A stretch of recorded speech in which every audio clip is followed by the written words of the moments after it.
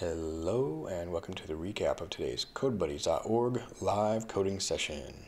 CodeBuddies is a global community of amazing people who help each other become better at software development through conversations on Slack and peer-to-peer organized study groups and virtual hangouts. We've been working on the project for Western Friend. Western Friend is the official publication of Quakers in the Pacific, North Pacific, and Intermountain yearly meetings. Those are large groups of Quakers in Western United States. We've been migrating this website from Drupal over to Wagtail CMS, which is based on Python and Django web frameworks. The feature we're working on is for subscriptions, to be able to subscribe to the magazine online. In order to do so, users have to log in or register first. We realized we needed a custom user model, and you should really do this early in a Django project so that you don't have to migrate your users later. So we can take a look at how we defined a custom user model and the package we turned to. After that, we made a couple modifications to the subscription data model to link, add a foreign key relationship between the user and a subscription instance, as well as adding start and end dates so that the subscription has a time period in which people are authorized to access the most recent issues of the magazine. They might also get a print or PDF copy of the magazine as it's released. So without further ado, let's take a look at how we did these changes today. Shout out to this book, actually. 2 Scoops of Django, version 1.11. Django 1.11, this is by Audrey and Roy Greenfeld, sorry. Really excellent, very well written, humorous, informative. It will extend your knowledge of Django beyond what's in the core docs. The Django documentation is really excellent already, but Audrey and Roy have really compiled just a lot of best practices for Django development over several iterations of that book. Django 1.11 is long-term support, so everything in that book is going to be relevant, even though we're now in Django 2 land. Django 2 was released a while back. I'm not sure now. I think Django 2.2. Okay, let's get back to the project. One of the things that they recommended is using a package. In order to define a custom user model, there's already a package for that called django-authtools.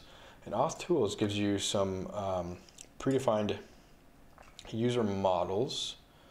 And we used a model that uses the email address for the username. So we don't really need a username for the foreseeable future. Let's take a look at how we defined our custom user model. So the first thing we did was to create a new package, a new app in the project called accounts. And here we just created a model called user model. And really this model just does one thing. It inherits from the abstract email user. When you go to either log in or register now on the site, immediately, let's see, did I click that button quickly? There it goes. The form's updated, everything just worked. Email address, password, and password, no username is required anymore. It was just like, 3 lines of code changed. Adding that again to our base settings and defining, this user model, so 4 lines of code, really almost copy and paste, really remarkable. Very easy to do. So the next thing we needed to do was have a better way, a more intelligent way of linking users to subscription instances. Right now I've got a kind of crude way where I'm looking at the subscription user email, and then I'm looking up a user in the database with that email. So relatively slow. Foreign keys are optimized already. They're going to be much more performant when you run that query. Let's hop over to the subscription model and take a look at how the model changed to add a link to a subscriber. So here's the subscription model, and we'll get to these other fields in a moment regarding the subscription start and end dates. This code really came directly from Wagtail. I kind of copied and pasted it, but read very closely and had to do some thinking about how we want it for our project. The subscription has a user associated with it. They're linked by a foreign key, so every subscription has one related user, but a user can have many subscriptions, like a whole history of subscription renewals, for example. We tell it to link to the settings auth user model, so even if this auth user model changes at some point, it's going to use the correct relationship, and maybe the data would have to migrate. I'm not sure how it would work. Hopefully we won't have to change that user model now that we've defined it. This subscription relationship is basically the user is the owner of the subscription. We might change that. So from a subscription I can get the owner, and still in discernment whether or not we should allow subscriptions to not be linked to a user. But my intuition says no, that every subscription should be linked to a user in the database. There are people who subscribe through offline processes, like filling out a form or paying the editor directly via check and only asking for a paper copy of the magazine, so maybe never will access the online version. But I think those subscriptions will just live in a spreadsheet. I don't think they'll be entered into our system. I'm making the field editable, making it editable so that if there's an error or if somebody subscribes and wants to hand their subscription to another person, that the editor has the abilities to override that. The edit widget is not super elegant. Let me actually log in here. I should have showed you the back end.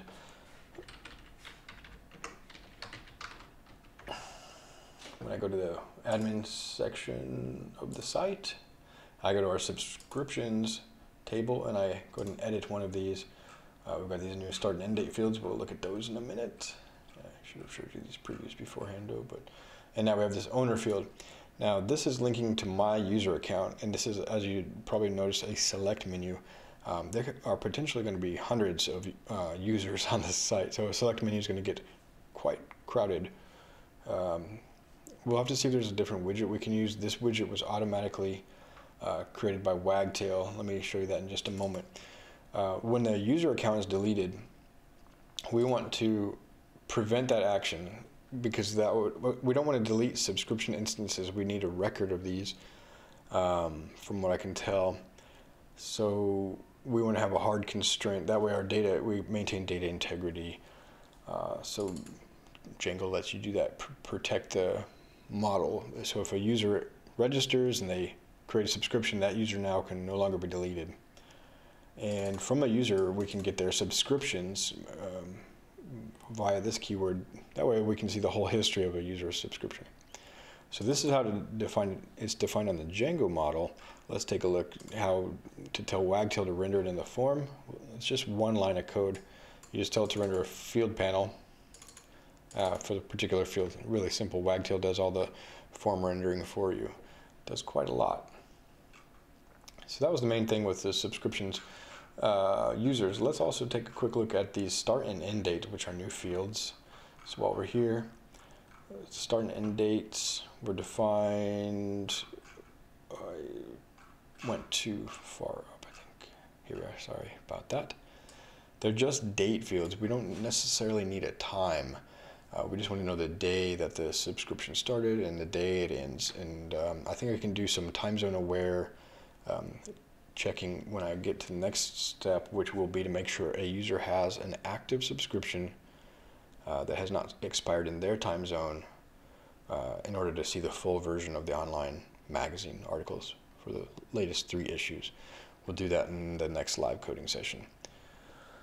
So again, this is defining the fields on the Django model and allowing them to be nullable for now.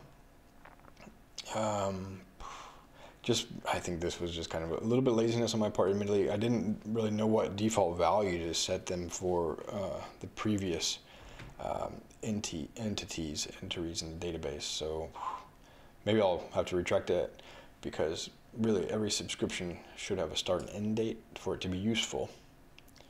Again, we just tell Wagtail to render field panels for that. It selects the widget automatically, a date picker. It's really nice about that. There's no constraint to make sure that these are, a year or 2 years or 3 years apart, we should probably consider that, because essentially a subscription duration is always going to be an increment of 1 or more years, never like 90 days or something like that. This is a first effort, and Mary's also very forgiving about, it's not necessarily I'm cutting a corner, but we just don't really know quite what user experience we're after for the editing of this content. So this is just the MVP, the first iteration. Let's take a look now how we're calculating those fields, because in the subscribe page, the subscription form doesn't have a start or end date. It's the same subscription form.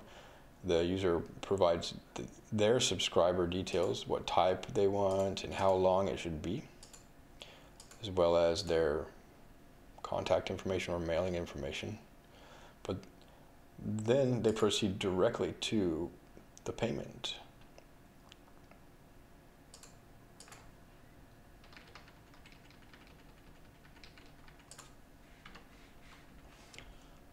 And on the completion of the payment, the subscription is visible for 3 years there, and I can edit it. And if I look at 2019 to 2022, everything worked. So how does that happen? Well, we'll come down here. The subscription form, I'm just going a little bit fast because this file's growing, is displayed on an index page. The index page has some intro text right here that you can edit just for context, and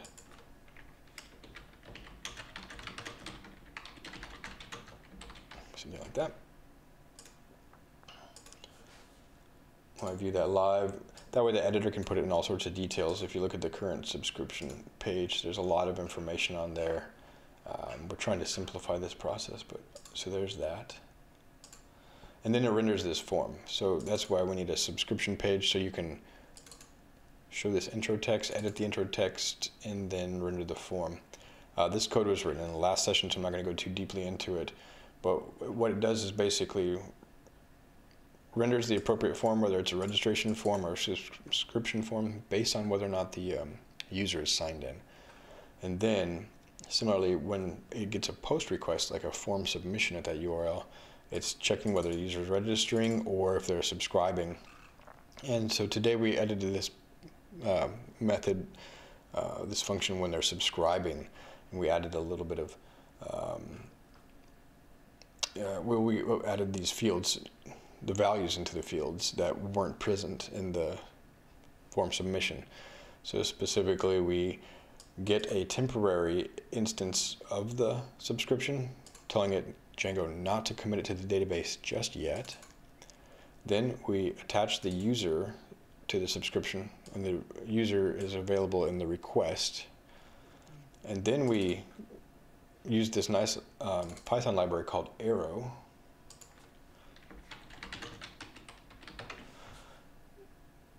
Better dates and times for Python, to get the current date and set that to the subscription start date by converting the arrow object to a Python date.